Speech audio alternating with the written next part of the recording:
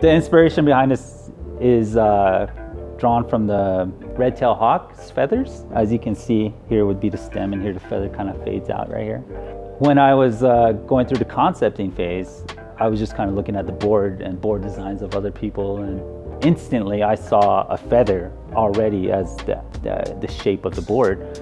Where I grew this design from is from Native American rug weaving, and just kind of fit well as the background.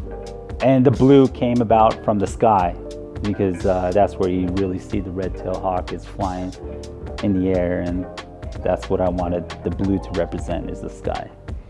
So now, when you're riding this board down the mountain, you're definitely riding the red-tailed hawk feathers, and that's where what I wanted to look like when you're going down the mountain.